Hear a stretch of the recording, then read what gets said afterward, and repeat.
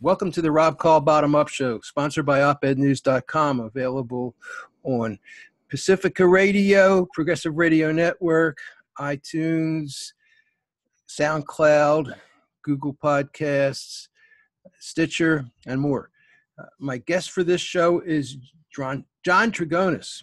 He's the author of Crowdfunding for Filmmakers. We're going to talk about crowdfunding. He's a filmmaker. He's Indiegogo's head film campaign strategist, working behind the scenes on successful film, video, theater, comic book, and gaming campaigns. And he's used crowdfunding to fund his film. Welcome to the show. Hey, thanks, Rob. Thanks for having me. Excited to be here. It's a pleasure. So you've helped thousands of filmmakers worldwide create compelling crowdfunding campaigns that reach or exceed their goals. That's what they tell me. Yeah, I've worked with a lot of filmmakers and thousands. That's incredible. Trying to make them successful. I was surprised to see that 70% of funding came from strangers. In general, specifically with my campaign, that's kind of how I jumped into everything. I was as shocked as anybody else because normally, it's kind of the norm, I guess. It's just, it depends on how well you do the crowdfunding. So 30% is always going to come from the people that we know. That's just, I try to disprove this every day. I can't. It's, if you don't get your family and friends and people that you know in on day 1 to 3, who else is going to give money? Not random strangers. They want to make sure you're successful. So for me, that 70% coming from strangers was not necessarily strangers, but it was people that I met on Twitter that I didn't have any personal connections with outside of a few conversations about independent film. So they were the first people to jump on board. Again, we're talking, when I did that, it was 2010. So very different time for crowdfunding. Back then, when you launched a campaign, that was a big deal. Now it's not a big deal. Now it's like, okay, well, what do you got? Kind of thing. So, but 70% still does come from the general public if you're doing the work right. But from what I just heard you say was that you really need to get your family and close friends in right away to kind of prime the pump. Absolutely. That's exactly what it is. Because, again, the public, when we see it, we want to see that a campaign's successful. It's all psychology. We want to look at that green bar. It's actually called the green bar effect on an Indiegogo campaign. If it's like tiny, people are like, oh, it doesn't look like it's doing too well. But the more it stretches to the end goal, the more people get excited about contributing. We're not going to question where that beginning money comes from.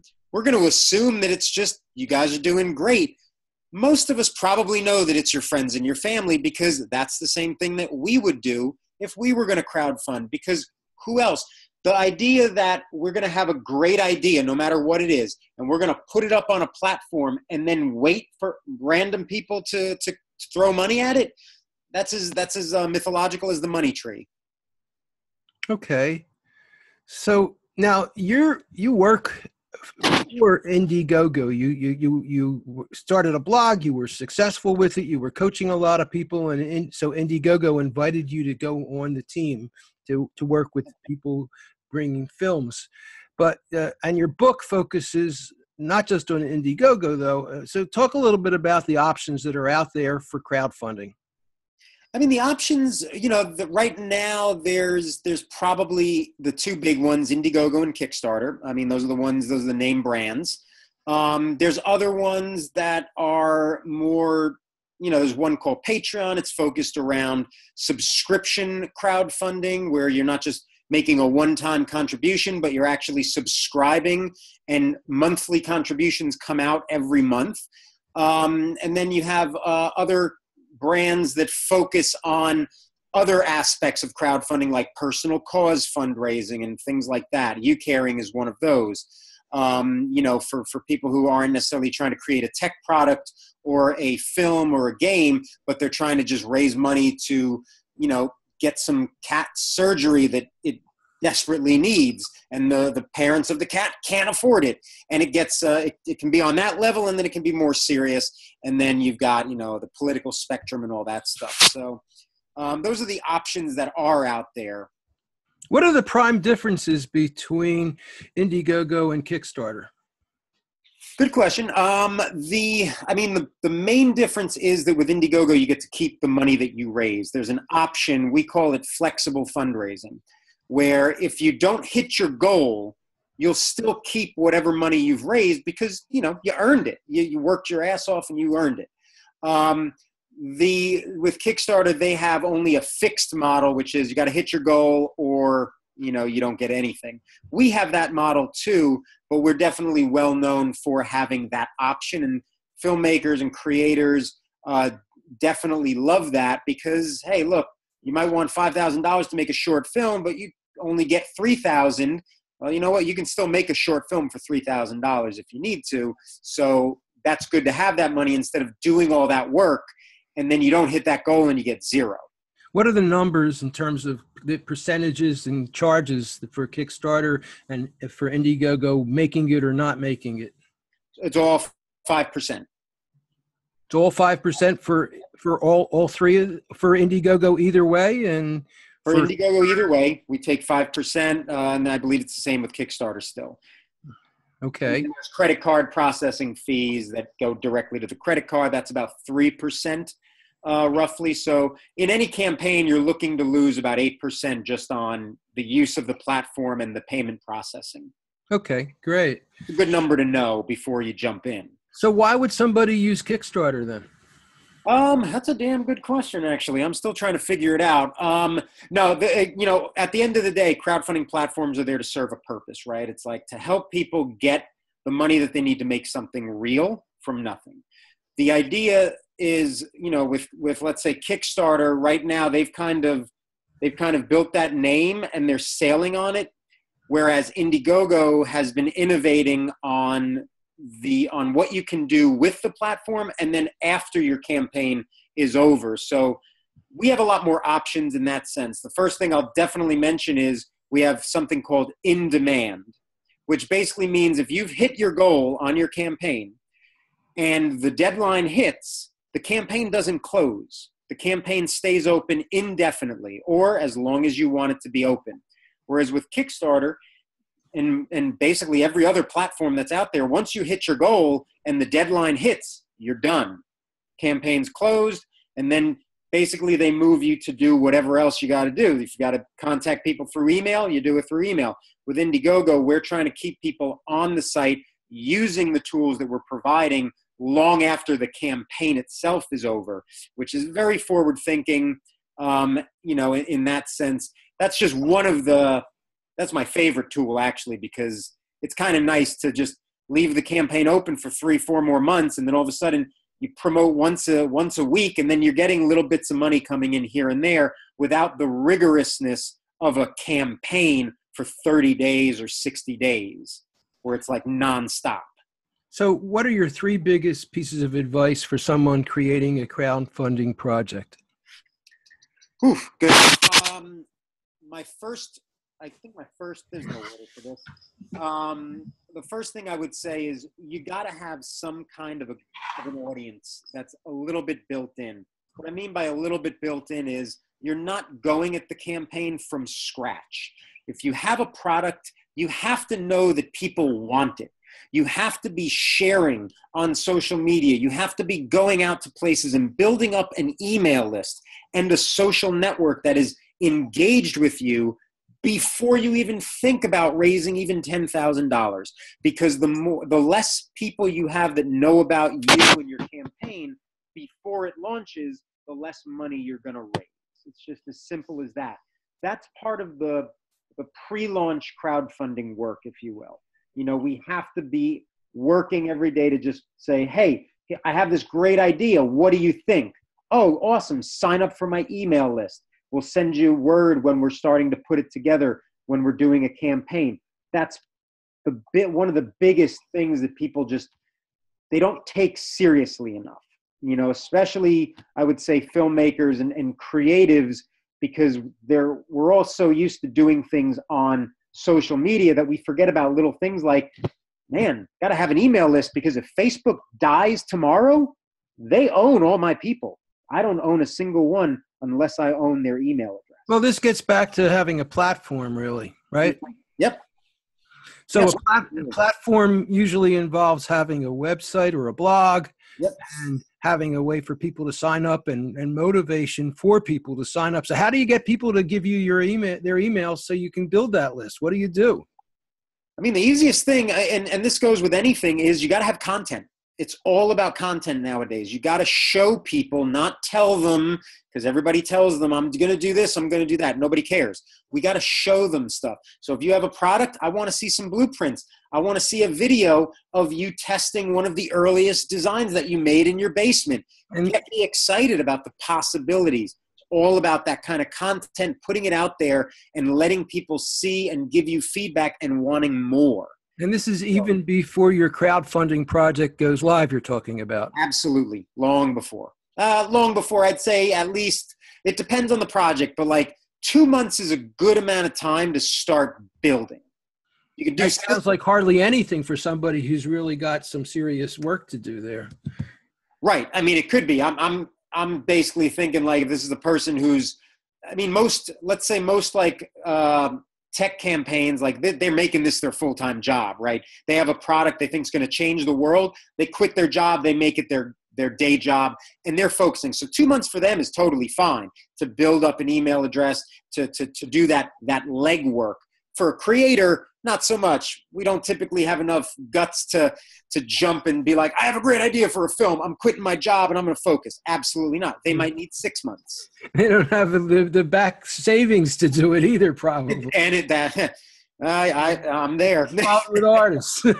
That's it. That's it. They love what they do, but they're not getting rich from it. So, yeah. Okay. So you just said something that you mentioned in the book. By the way, the book is Crowdfunding for Filmmakers. You say that this is a full-time gig. It is. Yeah. Crowdfunding is a full-time job. I think I say it in the book about 5 times just to remind people. At least. Yeah, because I'm not even necessarily, when I say that, I'm not talking the pre-launch work. I'm talking running the campaign. Once you launch it, starts the full-time job, whether you have a full-time job already or not. The pre-launch stuff can be done at your own pace. You know, if you have a full-time job, you got to feed the kids. We get all that in between the side hustle, right? That's what the pre-launch is. But once that campaign goes live, that is an everyday promotion and marketing blitz that you are doing to get people actively contributing.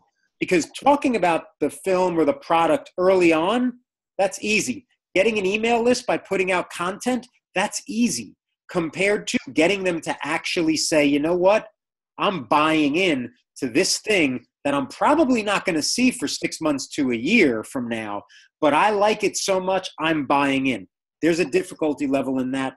And it takes not only just promoting, it takes ingenuity to figure out ways to psychologically get people to want to see more of what you're doing so badly that they will plop down $25 or $500 to have this product or see this film before anybody else. Okay, so I asked you for 3 biggest pieces of advice, and you said the first one, have a built-in audience and have a mailing list that you've put together. What are 2 others? So another one I would say is set the right goal. This is a big one. I did a video about 6 big mistakes. It was the first time I ever talked about mistakes because I kept on seeing that there'd be a lot of great campaigns, but their goals would be ridiculously high. For filmmakers in particular, just to use an example, the number that I see way too often set as a goal amount is $200,000. Now, to make a film, that's not a lot of money, but for an independent filmmaker, that's a ton of money if you know how to finagle a dollar and really stretch what it's worth. You give me $200,000, I'll make a kick-ass film. Like, let me just put it that way, because I know where to kind of allocate stuff. Some people don't. They're like, oh, this movie's going to cost $15 million. Well, you're not going to raise necessarily $15 million if you have 50 Twitter followers. You know, so the idea is looking at not your budget for whatever you're trying to do, but what you think you are worth socially and through your email list. Looking at that work that you've done and being 100% honest with yourself and say, I can get $5,000 from my family, so I should probably set a goal of no more than $15,000. You may need $50,000. But if you set $50,000, 30% of that is not $5,000. And if you don't have that first third from friends, family, and diehard supporters in the first week, you're not going to be able to build up that momentum to hit $50,000. And I talk a lot about that because, like I said before, Indiegogo's got the idea where you get to keep the money even if you don't hit your goal. But we still have to cater to people out there, the general public, who look at a campaign that has not hit its goal and say that it's a failure. Because in reality, it's not a failure. If you look at it, did you get some money to move that project forward? If the answer is yes, then you know what? That's as successful as anything else. But not to the Neanderthal minds who think that success means hitting the goal or nothing. So it's essential to get family and close friends to support. How do you do that? Pick up the phone. That's literally what I tell people. I say, look, you got to hit up your family. We do something called a soft launch. The soft launch is, let's say you're going to launch on February 5th. Well, you should technically be launched already and reaching only out to your friends and your family, everybody who you talk to on a regular basis. Now, regular basis isn't as much as it used to be nowadays, but whoever you talk to, you go see your mom once a week, she's on that list. You talk to your best friend once a month, he's on that list. Get those people involved first. So you basically launch the campaign, you reach out only to them. You don't put it on social media, you don't put it on your mass email list, just to that special group of core contributors. And you say, hey, I want you guys to be a part of this. Number one, first and foremost, I want you guys to be on board. Please give whatever you can. Some people will contribute. Some won't. By the second day, you reach out again with the follow-up email. Hey, just want to make sure you got my email. Definitely want your support on this. You've fed me for the last 23 years, but I could use a couple of bucks thrown this way. If they don't donate or contribute by that second day, that's when you pick up the phone, you make the phone call. You send a text message. You say, listen, serious about this. This is something that's passionate to me. I need the help, and we want to build up the right momentum so that I can attract other people. It's no different than trying to attract legitimate investors, right? They're not going to come to you if you don't have a couple of bucks already in and some people lined up who have already put in to help you get to where you are. It's the same thing. The only difference is slightly harder because you're not offering any kind of equity. You're offering a perk, or you're offering a t-shirt or something like that. So that's the challenge. That is the soft launch. Takes about 3, sometimes 5 days. But once in theory, you hit that 30%, that's when I tell people it's time for the official launch. And that's when you blast it out on your social networks and you blast it out on the widest email list possible. So let's say you're shooting for $10,000. You want your friends and family to come up with $3,000. Absolutely. And if you don't do that, you're in trouble. Not necessarily trouble. It's just going to be a harder climb to hit the goal that you've set for yourself. And the reason it's going to be a harder climb is because it's going to take longer for you to get to that first third. And we've done so much research to find that that 30% mark is the moment where somebody like me looking at a campaign for the first time, I don't know who the person is. That's when I'm going to take it serious. When there's a good chunk of funding in that bar so that I can say, I think this is worth my $5 or $25. Now, I got to say that knowing that, it's almost worth calling up some people and say, hey, you put up the credit card, I'll refund it, just so you guarantee that you have that. And then you put a goal that exceeds what you put out. You could, that's sort of depending on how it is. It could be self-funding. Because we've seen I've seen cases like this, and the trust and safety teams typically crack down on those things pretty hardcore, because you don't want to self-fund. It's not, and they can track that stuff. But you definitely, like, again, that somebody puts in $50 and then the same person puts in another $200 in the same 3 days. It's like, it looks a little bit suspicious. So you got to be careful with kind of stuff like that. I don't condone it in any way. I say, just get your family to contribute. Just tell them, not, if, not reimbursing, it's $5, it's $10, it's $25. We're not asking for major money. And anybody crowdfunding probably knows someone who can afford a latte once a day, which means they can afford $25 and 5 days, no lattes. So what is the average amount that people shoot for crowdfunding for a movie or a book or for whatever? It really depends on the project. For tech products and things like that, I mean, depending on what the product is, sometimes they're quite extravagant amounts. They're $500,000 and up, and they'll hit because they're doing all that pre-launch work and they're doing it properly.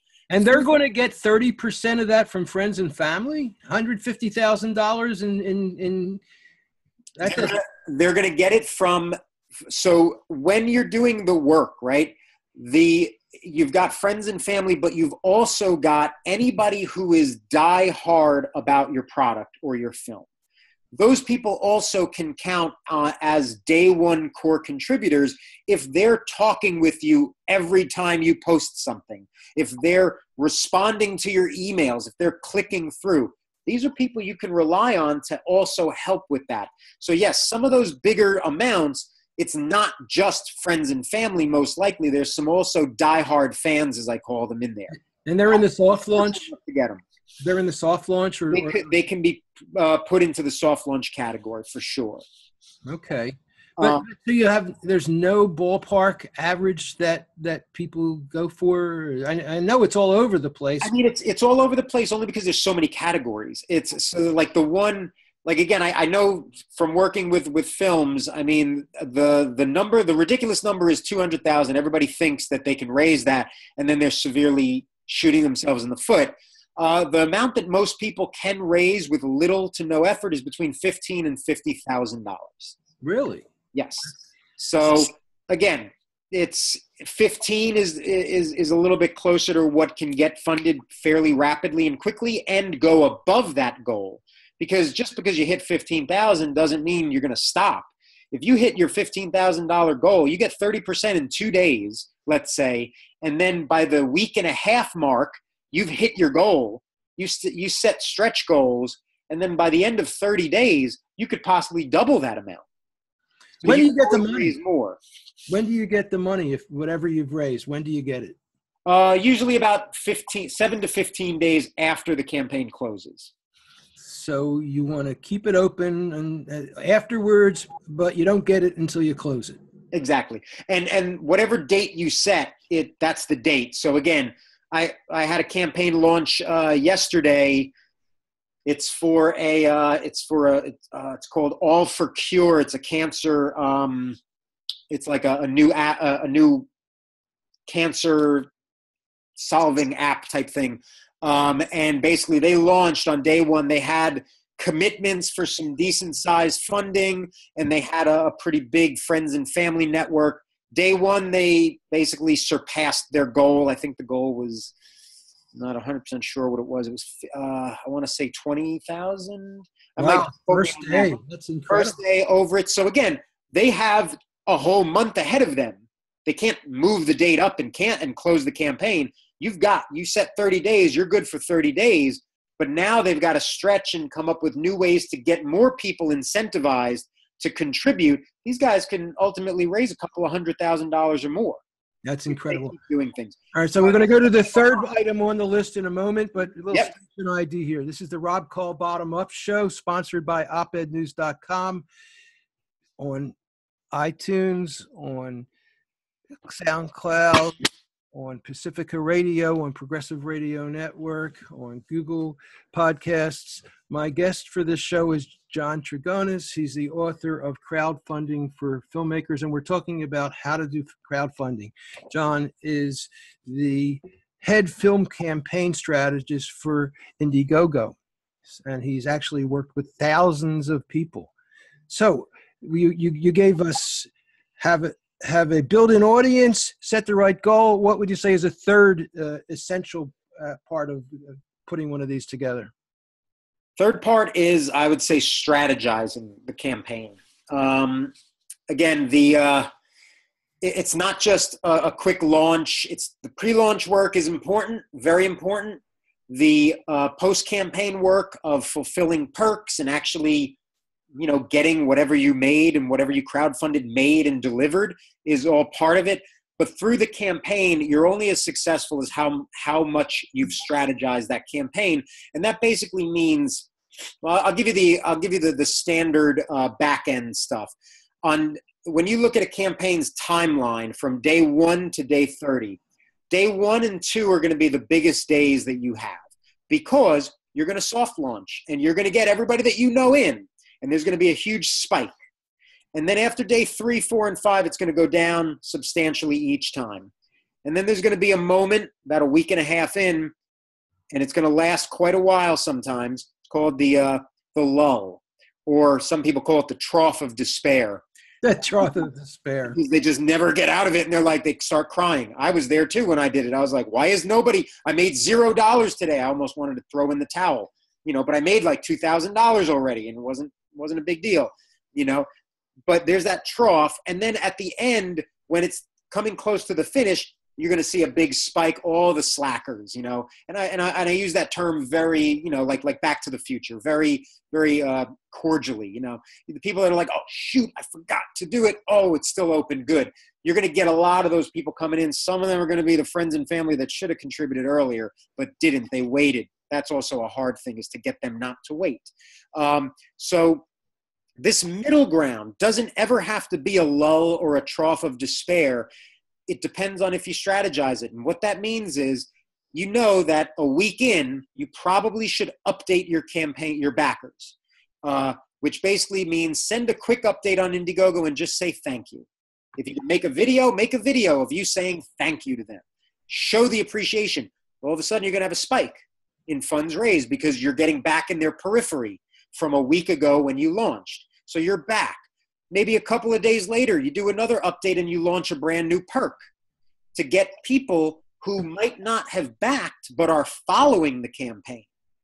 They're going to get an alert to say, oh, they just launched a new perk. I haven't backed yet because I didn't like any of those perks. Let me see what they've got now. And you have another chance to get more people involved. Maybe you do a live stream event and you promote it. It's another spike. And you do a live stream on Twitter for like an hour. And you tell people about the movie or about the product, and you get them more excited, and you'll start seeing little spikes. So then all of a sudden this lull time becomes very filled with all these spikes going up of $200 raised here, $2,000 raised there, and you never know who's watching during that time. But that's the strategy, is coming up with when you're going to launch new perks, when you're going to do a contest for referring people, because that's another cool thing that Indiegogo does specifically is you can do a referral contest. So somebody backs your campaign, you create a perk that you will give to the person who refers the most money to your campaign simply by promoting your campaign on their networks. So then you're building out a wider audience, and you don't have to do the work. You're letting someone else do the work, and whoever raises the most money for you will get a really awesome experience. My impression is that referral part of it is really important. So many people don't do it as well as they should, but it can be such a powerful tool. And the reason they don't do it as well is because sometimes they just have a crappy perk. They're like, oh, I'll give you another t-shirt, a new design. That's boring. Like, nobody wants that. Give us something exciting. Like what? You're asking us to do work for you. Like, if you have a celebrity in your movie, not an A-lister or a B-lister, but a celebrity, a C-lister, let's get a dinner with that person, And if I help you raise, whether it's $500 or $5,000, if I help you raise the most out of all the other people who want dinner with that celebrity, I get to go to dinner. That's enticement. That's getting people excited about contributing. Now that's a contest, but aren't there tools designed with Kickstarter or Indiegogo that automatically encourage sharing if somebody donates? Oh, absolutely. They all do, where like once you make a contribution, it pops up, hey, share this campaign. You backed it, you might as well share it. And that's great, but there's no incentive to. It's just like you're out of the goodness of your heart. So sometimes, I mean, I back a lot of campaigns. I back like about 75 or something, but I don't share all of them because sometimes I back just because they're a friend of mine, but I really don't care too much about their project, but I backed it anyway. And I'm not going to like be like, oh, support this great campaign if I don't think it's great. You know, so the idea is you want to further incentivize people to do it, because we don't want to rely on just the fact that they're helping you because you're a starving artist or you're a startup that's just trying to get a leg in and get this product made. No, that was 5 years ago we did that. Now it's like, no, what do we get? The backers in crowdfunding in 2018 are savvier than they were in 2010. So now they can actually make decisions to say, I'm going to back this over my friend's campaign because I actually think this is a cool product. And they're going to get something. And they're going to get something, absolutely. Something now and then the product later. Okay. So let's get to the basics. What does somebody need to put into a crowdfunding project? I understand a video is just about essential. What else? What are the key elements in putting together the different pieces before you go live? Great question. The videos, I'm not even going to talk about that because nowadays everything's video. So, and it's the quickest way. It's the quickest way to get my idea and my passion, more importantly, to you than in any other format. Yeah, you could write down a bunch of words on the page. That should be extra information. But what we're doing is the first thing we're going to see is that video. We're going to click it. We want to see your face. Tell us and show us how much passion you've got. Passion is still, in 2018, it's still addictive. It still gets people to say, you know what, I'm in for $50. You know, even if the idea is mediocre, the passion will get that money in. Well, please do talk a little bit about the video. How long should a video be and what should be in it? Perfect. It changes a little bit with different categories. I'll go into a little tiny bit of that. But the bottom line is you have to be in it, the person. Not looking off to the side as if you're being interviewed by a documentary filmmaker and you're talking about your product to somebody over here. We're over here. My eyes are here as a backer. Talk to me because I'm the person that's going to give you money. So talk directly to the camera. If you have a product, show us the prototype. If you have storyboards for a film, show us what you've got. Cut into it. If you have, let's say you're doing a film's post-production, we got to get the sound right. We got to make the picture look better. Well, that means you shot the movie already. Show us a couple of snippets of the movie while you're talking over it so that we can actually see that you're a filmmaker who, if we give $50 to, you'll know how to use it. Because nowadays, you pick up your iPhone, you're a filmmaker. Doesn't make you a filmmaker. So we have to prove those things. We got to be credible. So those are definitely things that we should do in any video. If you're making a video game, maybe you don't have to necessarily be in there for too long because it's not about you, it's about the video game, but we definitely need to see some footage of whatever the video game is. Well, you say in your book that you need two stories. There's the project and the creator. Absolutely. So you got to tell a story about yourself too? To an extent, if you have a good story. Some people don't have good stories, you know, and you can only tell I've been in my basement building this thing for like 6 years. That story's already getting pretty much archetypal. So let's get rid of that story. Tell us a little bit about you. I'll give you the example of my video, which I made, and I didn't know anything about making these videos. I just kind of came up with this, but I was like, here's my idea for the film, but who am I? Back then I was a professor and I was teaching the youth of America. That's what got people in. Because they were like, oh man, this guy's in the nitty gritty. He's helping the world. He's like, this is the assumptions they made just by me saying, I teach the youth of America because I'm a teacher and everybody wants to support a teacher. So I was like, oh, cool. And that's also why a lot of that money that I got came in from people that knew me vaguely rather than personally. because they were already attached to my story as a professor. So you might not have that story, but if you do, tell us a little bit about why you're making this. And that's your story, the why.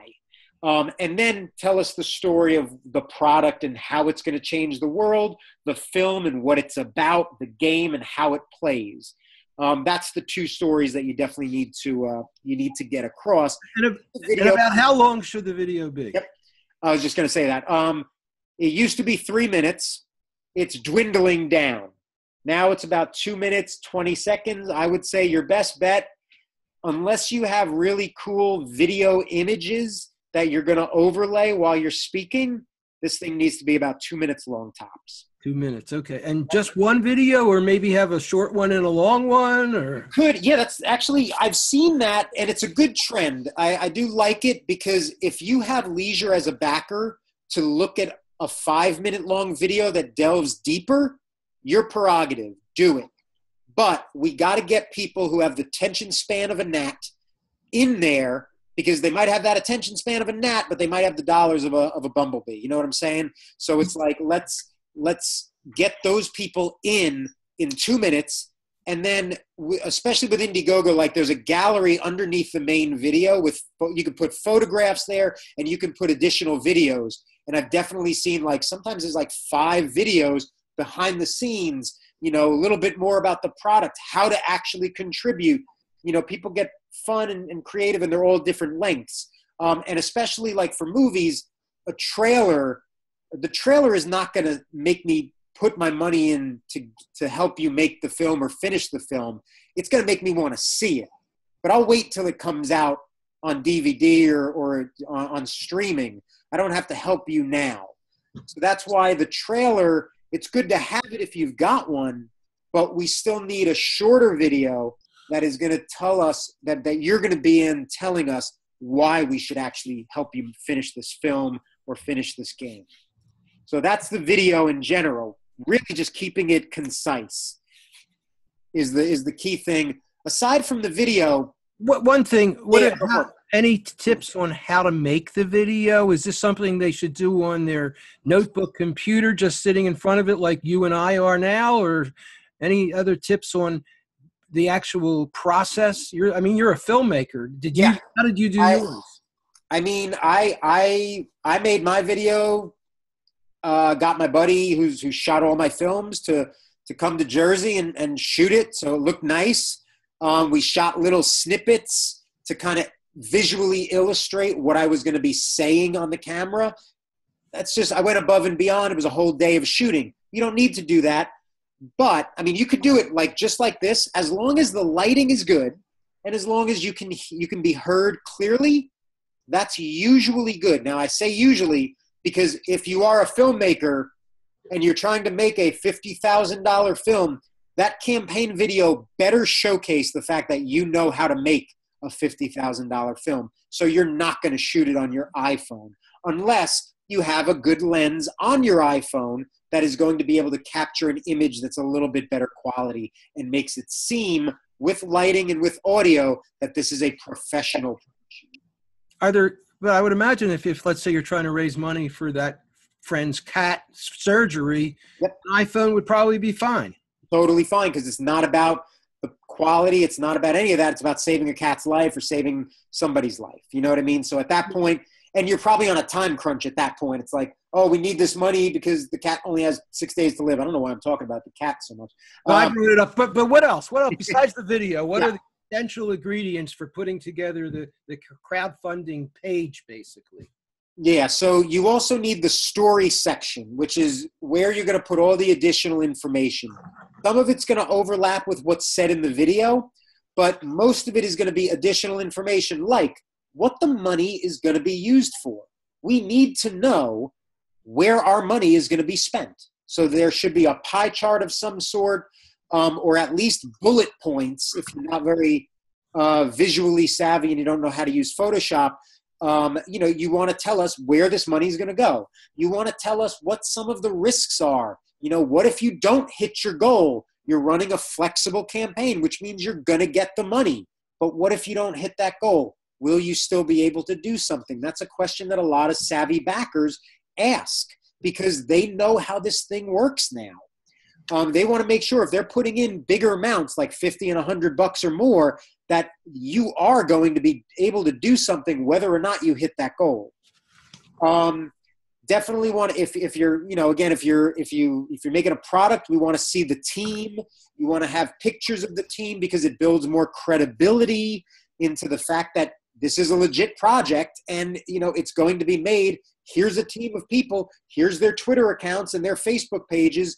You know, the more info you can give us, the more trust you build in us to be able to give you our money, which is one of our most trusted possessions. Unfortunately. Okay. So, you know, I call this the bottom-up show. Mm-hmm. Are there particularly bottom-up I mean, crowdfunding is one of the most bottom-up things I can think of, really. But are there any particular aspects of crowdfunding that are bottom-up that you can think of in particular?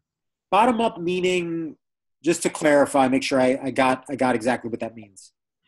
Bottom-up is grassroots. It means cooperation. It means getting people at the base level helping, rather than getting just one or two rich people handing you money. Well, that's the thing is if you're lucky enough to know one or two rich people, you don't need crowdfunding. Go get them. The thing that crowdfunding does is builds your audience. That is the reason I tell people they should be crowdfunding. If they say that they want the money, I say, you know what? You can find an investor. They're out there. They're looking for stuff to throw money at. Go find them. Straight up. Because you will not have to work halfway as hard as you will crowdfunding by just going out, making a couple of phone calls, getting a few rejections, and finally getting somebody to give you $1 million. Easy. Crowdfunding is hard. What that person giving you $1 million cannot get you is an audience. So they could invest $1 million, take a cut of that, and then you don't have an audience to pitch it to because they didn't get that for you. So now they're out of money and you look terrible. Crowdfunding is 110% all about the grassroots aspect of fundraising. It is, yes, you're going to get your hands dirty as a campaign owner. You are going to be talking directly to your customers, directly to your fans. If you don't like your fans, you're in the wrong business. Don't be crowdfunding, and then get out of whatever business you're trying to be, because without the audience, you got nothing in 2018 and beyond. And so you write in the book about audience. You really think about that a lot. So I do. Talk about how people should think about their audience. They should think about their audiences as partners. Partners in something that's bigger than all of us combined. Now, I know that sounds like a lot of tree hugger kind of, oh, life is so great, I'm going to give this big tree a hug. But it's absolutely true. And I'm saying it's true because I discovered it firsthand. I crowdfunded because I wanted to get some money. I crowdfunded because I didn't think it was going to work. When I said I saw crowdfunding for the first time, I said, this is the most ridiculous thing I've ever seen. Nobody's going to give me money for my film. Nobody knows me. Well, I said, you know what? Let me put my money where my mouth is. Let me do it. I did it. People gave me money. Random people that I've been talking to for 9 months on Twitter gave me money. And halfway into the second day, I had to take the rest of the day off and really think about what crowdfunding was. And it was an aha moment. It was a Bruce Lee moment like no other, where I was like, this is not about the money. This is about the fact that I have been a genuine person for 9 months. And I've been talking to people and I've been taking an interest in what they do. They take an interest in what I do. And all of a sudden I was rewarded. But I wasn't rewarded. I earned it. I earned every dollar. And I didn't even realize I was earning it when I was talking to those folks. So that changed me completely to the fact that I'm saying the audience is everything. I'm a poet. I'm a writer. I'm a filmmaker. I'm an artist. I got things to say. But if I got no one to say them to and no one who gives a damn to hear it, I got nothing. That's why I believe that the audience is everything. How do people understand who their audience is? Market research. All right. That's fair. Yeah. No, part of it. I mean, I think when you're looking at like technology companies that are trying out a new product, let's say, I mean, you have to know who your customers are. You have to know that there's a need. So with them, it's kind of easy, right? It's, well, not easy, but it sort of is, like where you look at a problem, oh man, I don't have time to do laundry. And then you say, I'm going to create an app where people can just plug in their info and then I'll go pick up their stuff and do their laundry for them and bring it over there. Solution. Problem, solution. And if you find 50 or 100 people that actually would early adopt something like that, you've got something, and then you go off and you crowdfund the app to make it even better and more robust, and boom, you've got a business. So that's on that side. Filmmakers, unfortunately, don't think like that. Most creators don't. They just think, I want to get my movie out. I want to get my CD out. I want to get this done. They have to really work themselves within the communities that they are ultimately trying to impress with their own music. But they have to do it genuinely. They can't do it about them. They got to make it about other people, so those other people will make it about them. Do it genuinely. Yep. Make it about other people. I like that. That's it. So the next thing I want to talk about is incentives, but I need to do another station ID. So this is the Rob Call Bottom Up Show, sponsored by opednews.com, available on Pacifica Radio, Progressive Radio Network, iTunes, SoundCloud, Stitcher, Google Podcasts. And I'm talking with John Trigonis. He's the author of Crowdfunding for Filmmakers, and he's the head of Indiegogo's film campaign as a strategist. Did I get that right? Yeah. Yep. Yeah, and he's worked with thousands of filmmakers. So another key ingredient of doing crowdfunding is coming up with incentives. Yeah. So what are the basics of incentives? What do you think about in terms of what you offer as incentives? Not just for movies, but also for what are some of the other most common uses of crowdfunding? A lot of the common use, like I'd say, especially with Indiegogo, like technology and products are, like innovative products are like number one. Right now, like the coolest new gadgets get funded on Indiegogo before they get to the Apple Store, like or Brookstone. That's what crowdfunding has kind of become in a lot of ways, and the same can be said for obviously filmmakers too. They're creating new and innovative stories. But yeah, tech, films, gaming is definitely up there. And then I'm seeing a lot more writing and publishing type projects. You mean books or what else? Yep.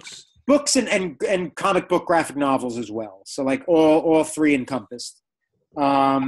So I would say in terms of incentives, obviously the one bottom line of all those is whatever you're funding, we need to get. And we need to get it early before everybody else does. So whether you're making a tech product, before it gets to Brookstone, I need to get it first because I'm buying in probably 6 months to a year early than anybody else, and I'm helping you make it. So I need to get it before my friends can go to Brookstone and buy it for retail price, and I need to get it at a discount. So let's talk about books, okay? Yeah. So how would it work with a book? With a book, I've seen a few different things. Sometimes if it's a straight up book, people will try to crowdfund for research money to fly them to certain locations so that they can do their research or fly them to a hotel to lock themselves up for 2 months and write a book. I've seen all those kinds of use cases, and I've also seen the self-publishing route of, hey, I'm gonna make my book. I have the book here. The manuscript's done. I need to print it and publish it. So they'll do that, and they'll get the ISBN, and they basically get the audience that wants to read the book to pay for all that. But those are the things they're going to spend the money on. But what are the incentives? Well, the incentive number one is the book, right? The other things that you can offer for any of these campaigns, I mean, there's merchandise, right? You probably want to do a mug, because mugs do really well on Indiegogo, and I'm not certain why. I don't know why. I think people just like mugs. So again, you price them appropriately. You'll sell a lot of mugs. What's appropriate pricing for a mug?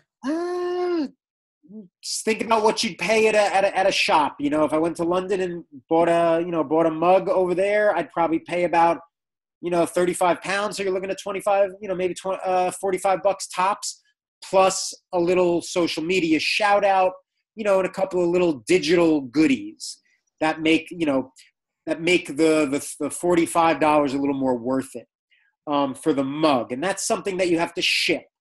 So you have the audience pay for shipping as well. So ultimately it becomes a $40 or $45 or $50 perk. But mugs do well. Lapel pins are something that's a very popular trend right now. And if you have something that could be nicely illustrated in a pin, you should probably have that. And you could sell that for about 15, 20 bucks. Wow. This is merchandise. I'm not a big fan of merchandise.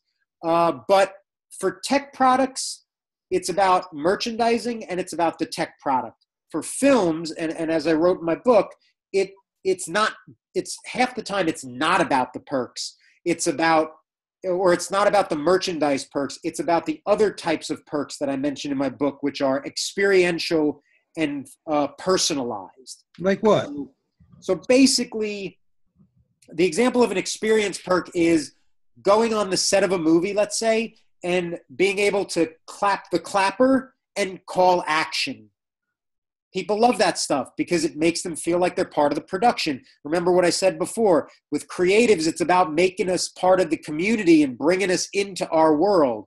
Nothing brings it in like getting one of these people to go down to our set and do this. That's a higher end perk. Probably won't be paying to fly them in. They'll have to take care of that. But if they pay us $600, $1,000, they'll get a bunch of other things, but they'll also get to snap that clapper and call action a few times on the set, and we'll give them lunch. You know, that's something to get some of those deeper pocket backers in who love films and want to maybe be a producer. Producer credits, another big one. You know, executive and associate producer credits for movies are huge. You can get about $5,000 to sometimes $10,000, depending on what else you include. Those are experiences. Once the campaign's done, you can't get that anymore. It's done, you know. Well, wait, for a producer credit, basically in exchange for doing the donation, they're listed as a producer on the movie. Yep. So they'll get on IMDb with that? Yep. Yeah. Oh, that's there are and again, there was, for a while, there was a little debate on whether it was ethical, right? To be like, oh, I don't, you know, and I have campaigners sometimes coming to me and be like, I'm not selling producer credits. And I'm like, good, don't sell a producer credit, because a producer actually does real work. Sell an executive producer credit because that's the money guy.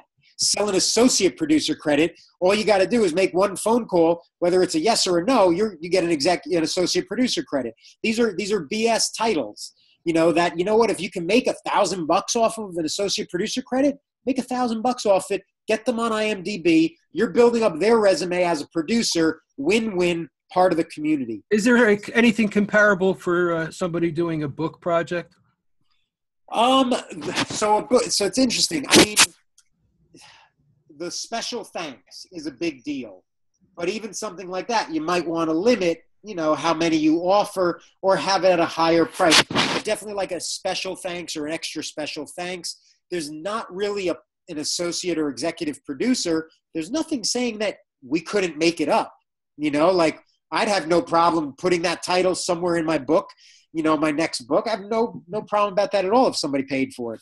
So it really depends on how creative they want to get, you know, and there's fun ways that they could work it in.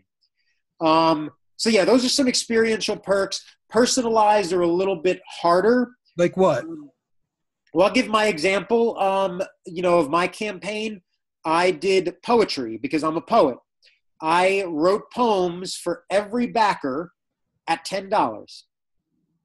And those poems were in the form of their name because my movie was about words.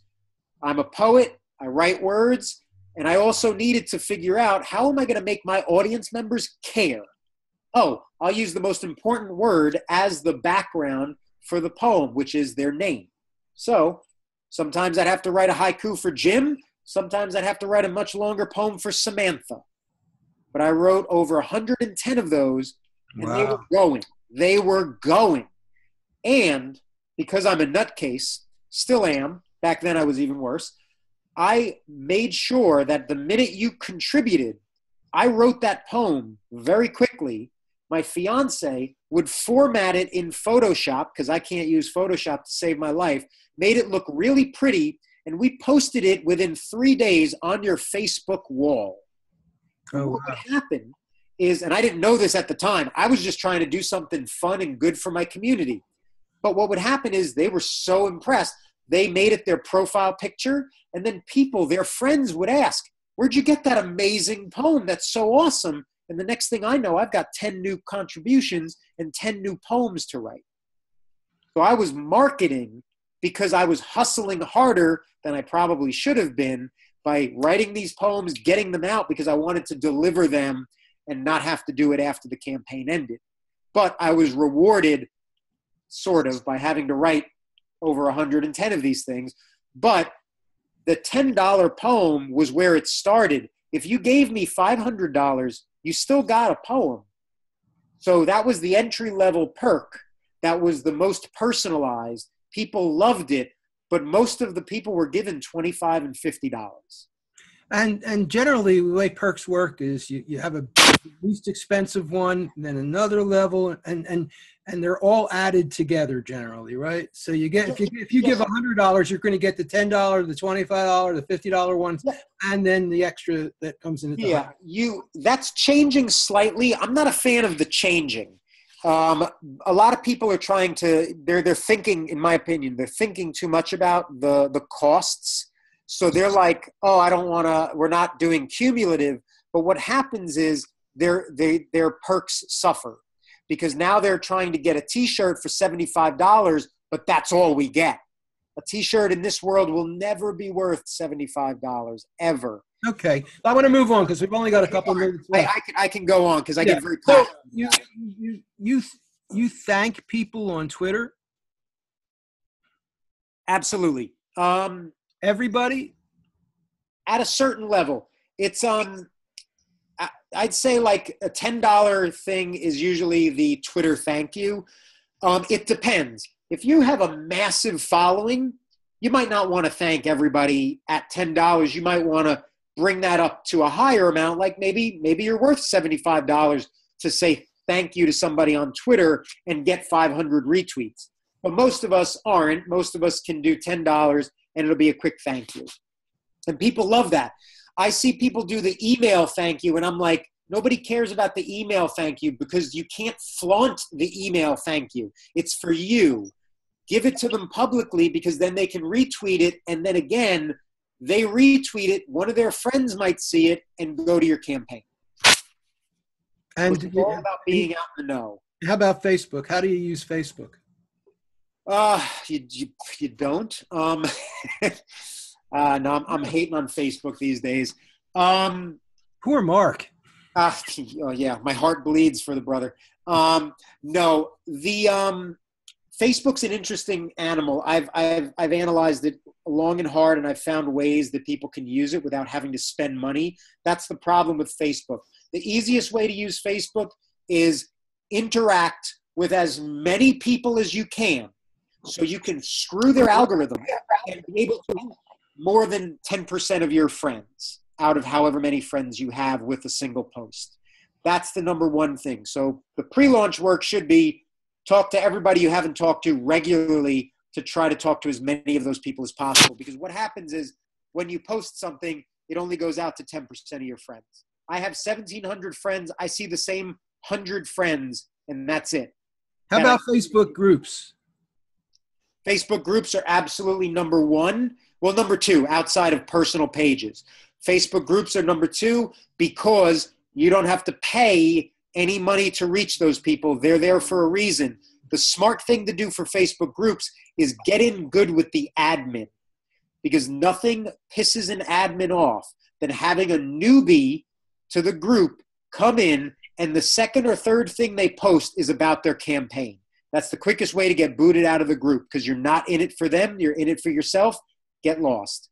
So we have to work our way in, get good with the admin, and then ask the admin if it would be okay. And you have a lot of advice like that in the book, really, on how to ease your way in with social media. There's a whole part for just social media, and Facebook's got a few chapters.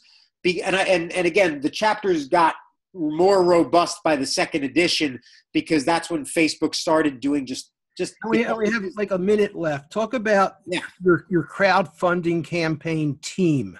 Oh, totally. Yeah. In a minute, the crowdfunding team, you might be a great spokesperson for your campaign. You're going to be the number one, but maybe you suck at social media and you just don't want to learn social media. Bring someone on board who can actually work on social media, schedule tweets, knows how to use Hootsuite or TweetDeck, and can push out content and maybe knows a little bit about digital marketing. You don't want to deal with the running of the campaign. And you're going to raise quite a bit of money, you think. You might want to hire a campaign manager who is a person who makes a living running people's campaigns.